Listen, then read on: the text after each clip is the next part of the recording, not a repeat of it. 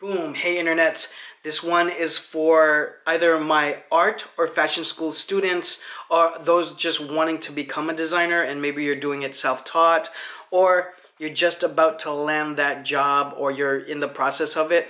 I spoke at a college not too recently, and this whole topic got brought up, so I want to give this to the community so I could give some value to the demographic that are aspiring designers, or right around that area, about to lock it in, or maybe you're there. So this will come into you in a really good time.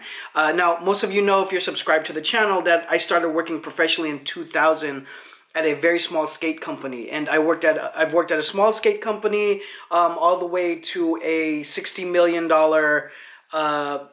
apparel machine. Actually, the last company that I worked at, where I was the brand director, had quite a few different brands. We had maybe 8 brands going under this in the same building, and then we used some of the same resources. So I've worked in all kinds of different environments, and I've done the hiring for it as well. So super qualified to talk about it because it's real brass tacks of me being at the desk and being a young designer over 18 years ago, and being the guy that hires and then that directs the actual team and does the actual hiring and job interviews with those people. And I'll drop a few videos about that as well, but that's a separate video. So there's 3 things I want to go over that designers need to know in terms of acclimating after you've finished, you have a great portfolio, and you're all graduated. A few mistakes that I made in my first design job that I want to share with you is, number 1, you have to understand that the company has an objective. Okay, so you need to really ground yourself and understand that, and not in a way where you just kind of learn it and you look at the bio and the mission statement of the company online and you're able to kind of spit it back out for the job interview. You really need to know the essence of what the company is, and it might take you a little bit of time in the beginning of working with the company to really kind of feel that, but taking that seriously as an actual goal is something that I never did, or didn't do clearly with some of the first brands that I worked with. So just as in school, where you might be just working towards a project, the goal the whole time is, 1, to become maybe the best designer that you can become. And I'm talking about fashion design, graphic design, anything within the arts. It might be to become the best designer that you can come, and just grow creatively as much as possible. That might be your outcome. And to, on an individual level, it might be just to drop the best, the dopest projects and just, try to outdo everybody if you're competitive in that nature. But in an individual sense, it might just be to grow. Well, so you are your own company. You are working for yourself in that sense. When you're working for a company, now they're paying you and they have you on payroll, and they have a desk and an iMac for you to work on, and they've paid for Adobe Suite at work for you to pump out things that are artistic in nature, that they need your artistic abilities to be put onto their web assets, or if it's actual design work. But there is a commercial need there, so understand that the company is there and you are there for the company. Okay, a lot of designers will feel like the company is there for them, and that their abilities are very, very unique, and they can be. But remember, you went to school with a lot of other people that graduated, and if you got the job, that means you beat a lot of people out for it. So kudos to you, but understand that you are working for a company. So there's an objective, and you should know that, and you should understand how your role works in that objective. So that's number 1. Number 2, you're working on a team now. Okay, so let me use another analogy.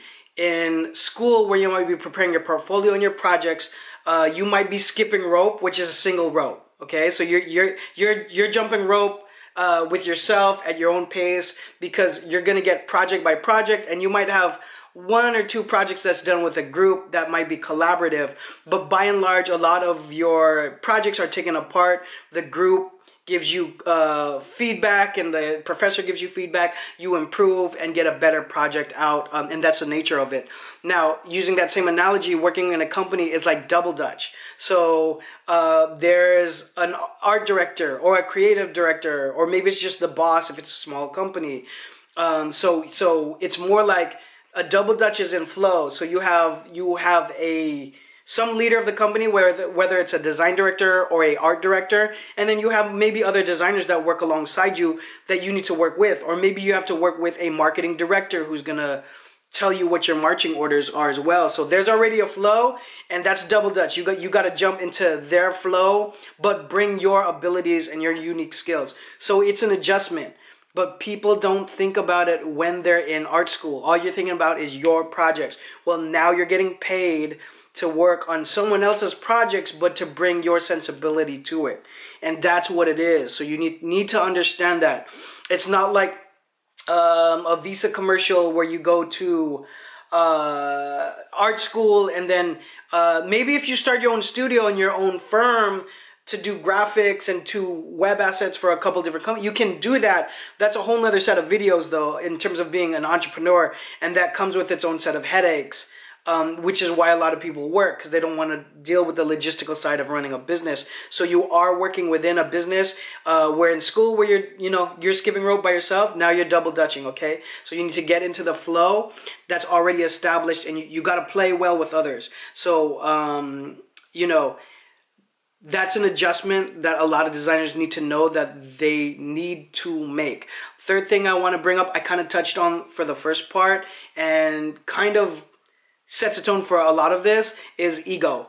Now, some people have a very boisterous ego where they're like, oh, I graduated top of my class and I'm awesome, I'm a great designer, I'm amazing. And you might have killed it in class or been top at your school, but remember, there's hundreds of art schools, and then not to mention designers that are also amazing, that are more self-taught, or maybe got an AA at an unrecognized school, who just has really, really raw talent. Some of the best designers I've ever met are self-taught. And so who cares if you're the top at your class? You still got to grind and wake up in the morning, get in there and pay your dues at this workplace. Now, everyone's going to have a crazy manager. Everyone that works in art is going to have different ways that they approach. So a design director and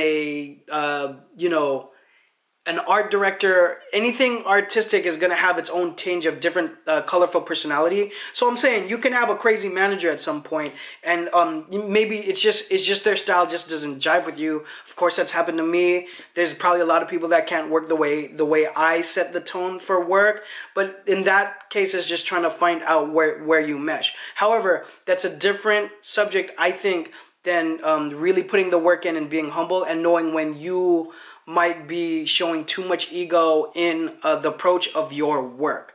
Okay, now, like I said, you can have a boisterous ego, and you can spot those a mile away. If that was in my art department, I'm firing them.